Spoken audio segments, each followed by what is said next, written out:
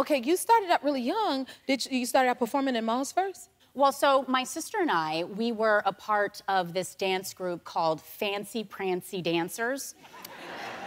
I know. My parents, they were in the Army, and on base, they were having auditions for this dance group. And my sister and I were like, okay, yeah, let's go ahead and, you know, try out.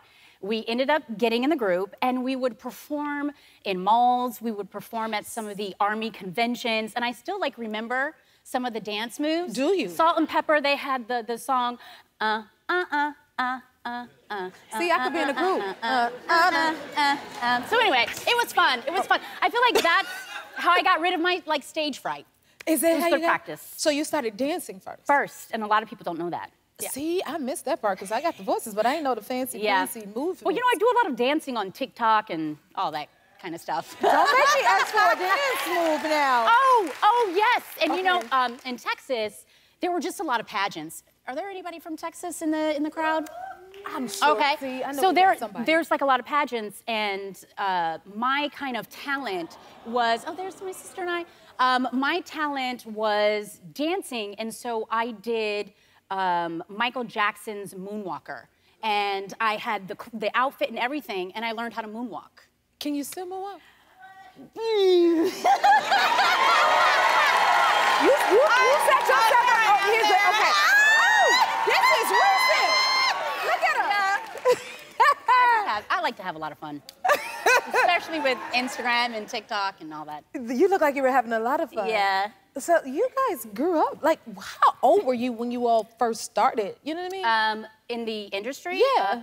Oh my gosh, I would say we were probably like 12 years old. Yeah. 12 years old. 12. So what was it like going out that young? It was, you know, it was interesting, and I have this funny story where, you know, my sister and I, we had just came out on, you know, Sister Sister. We were in New York, and we used to have a bodyguard, and we just wanted to feel normal, you know, like normal kids, and we ended up going to the most normal place in New York City, which was Times Square.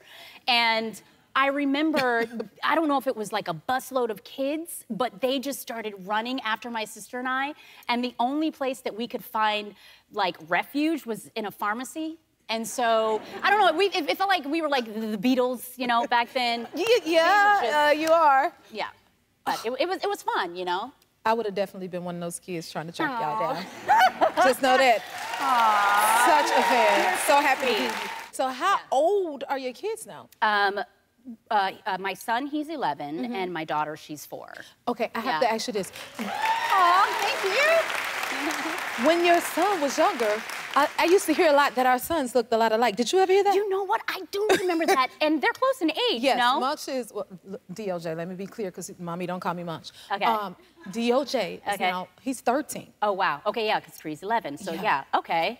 And my son, I don't know if your son's into the same things, but my son, he loves Pokemon, anime, and I'm like, I don't know what's going on. I can't follow all of that. Like Pikachu, it's like, I feel like they're speaking like a different language, and basketball. There we go, basketball.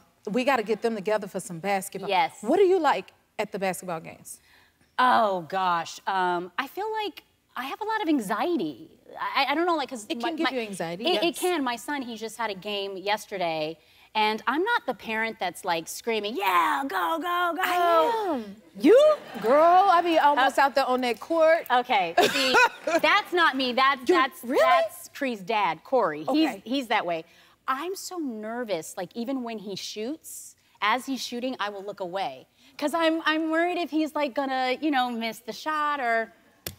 Yeah, but that's, yeah. Oh, goodness. Well, maybe we could balance each other out. Yes. Because it does get stressful. Yeah. Them games get real intense. Yeah. Okay, we got to get them together. I would love that. I would love for them that to play. Yeah. And then your daughter, I hear she has quite the personality. That girl, she is... Even the way you that girl. Look at her face. Oh, like, wow. She's just, She's full of personality. I love that she is an individual. She will say what's on her mind. I was doing my YouTube channel show called Tia Mowry's Quick Fix, and I was like, Cairo, what is your favorite show? I wanted her to say Tia Mowry's Quick Fix, but I was like, okay, Cairo, what is your favorite show? She was like, SpongeBob. Like, she doesn't care. She's like, I'm gonna say what's on my mind. You cannot influence me to do anything. I am gonna do me. Here, I'm telling her to smile, and look what she's doing. She's like, Mama, I don't know about that. Like, nah, I'm good. If you like this video, smash that like button and subscribe to the Jennifer Hudson Show YouTube channel. Check your local listings or visit jenniferhudsonshow.com to see when you can watch full episodes in your area. And don't forget to sign up for the newsletter.